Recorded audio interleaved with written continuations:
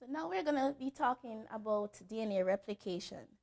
So what is it? Basically, DNA replication is copying or genetic material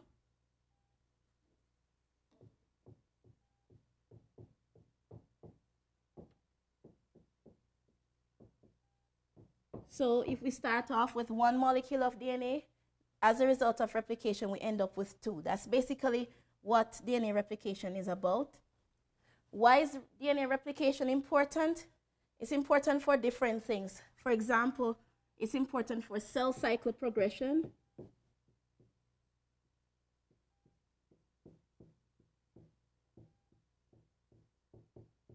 So if you see this drawing here, it depicts the cell cycle.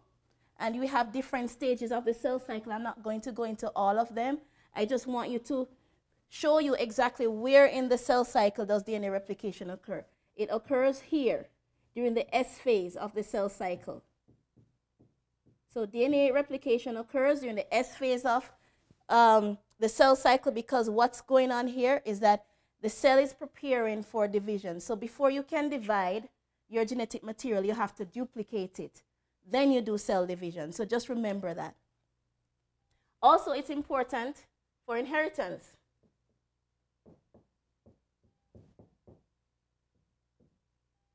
So in order, again, for us to go through the process of meiosis, which provides the starting material for making an offspring, you have to go through, again, an S phase to duplicate your DNA.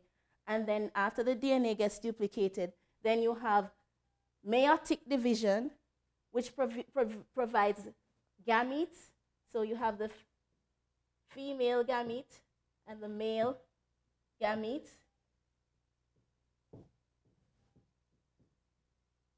And these will fuse to give you your zygote, which is going to eventually give you your offspring or your child. Also, DNA is important in repair. So, for example, wound repair. On this hand, you notice there's a cut. DNA replication is a process that is actively involved here.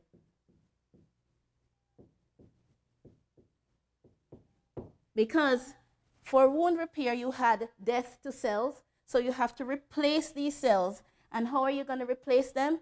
You have to have the cells dividing. And in order for the cells to divide, you have to have replication first before you can have cell division. So these are instances in which DNA replication is important.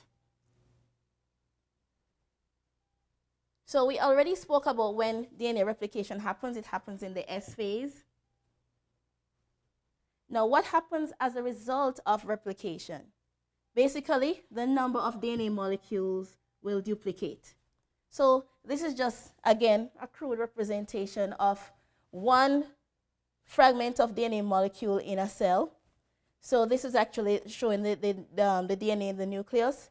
And then after replication, so this is after the process of DNA replication,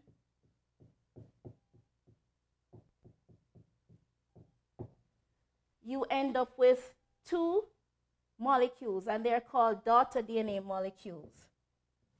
So it's two daughter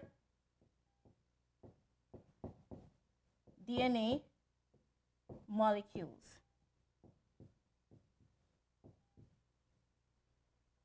And the important thing about DNA replication is that it goes through a process of what is called semi-conservative replication. And basically what this means is that your starting molecule or your parent molecule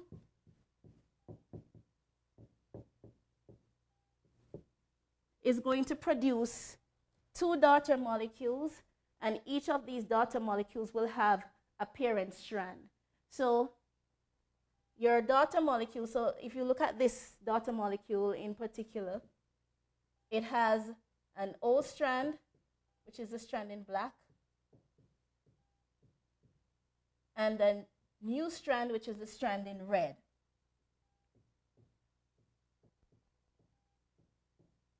So this comes together to give you your new molecule. So your new molecule is made up of old and new strands. And that is because your DNA, both strands actually serve as templates that you will use to copy the new strand.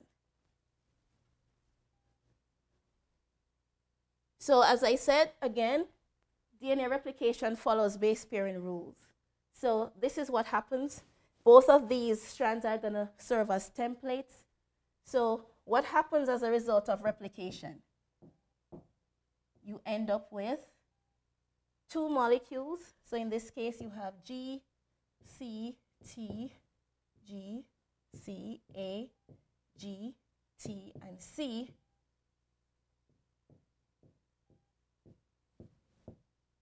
And this time, when this gets copied, you're going to end up with your daughter molecule.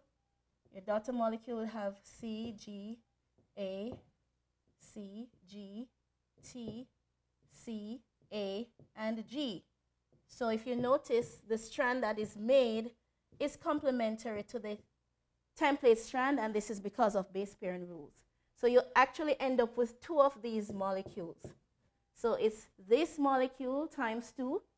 So what's important, if you look at your daughter molecules and you look at your parent molecule, they are identical. So as long as DNA replication occurs without errors, you're going to end up with two identical daughter molecules to the first molecule. And this is how you can duplicate and hence transmit your information. So we just learned about, briefly, the overview of DNA replication. Now we're going to go into the actual process of how it happens.